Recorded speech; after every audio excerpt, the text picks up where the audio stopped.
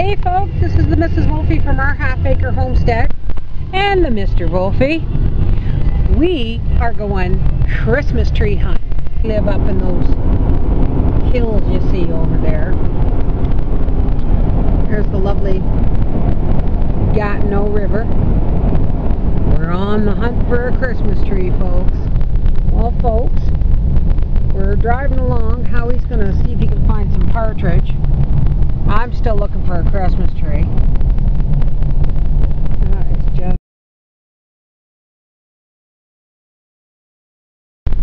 I thought I lived in the middle of nowhere, but apparently not. Here, Papa's leaving me in the middle of nowhere here to sit and knit while he goes and digs us up some partridge. But I've got my survival kit. I've got some knitting and some tea and a book to read, and as soon as he shuts this door, I'm going to shut the car off, and I got lots of heat. So, bon chance, mon cher. I always take...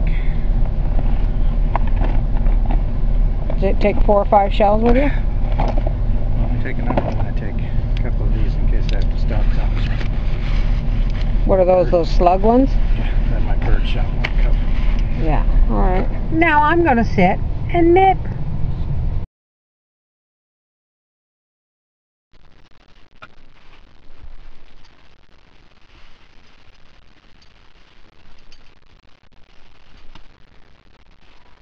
Well, I just heard a gunshot, so I'm hoping Papa got a partridge or two.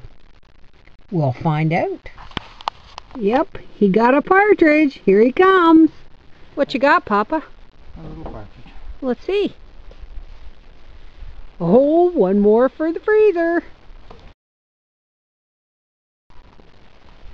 Partridge tracks. Going in there. I may not have my license yet, but I know I can walk in these little reefs and hunt. So I think I'm going to take it up next year.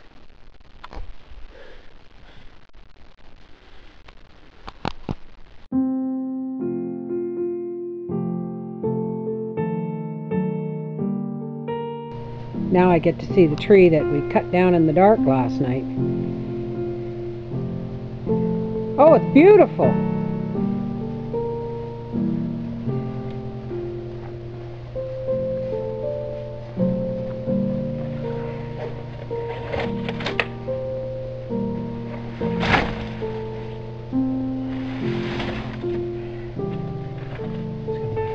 Gorgeous. Good eye, dear.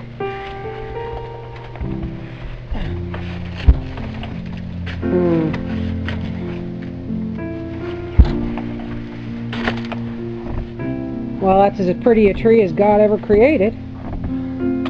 Nice job, dear.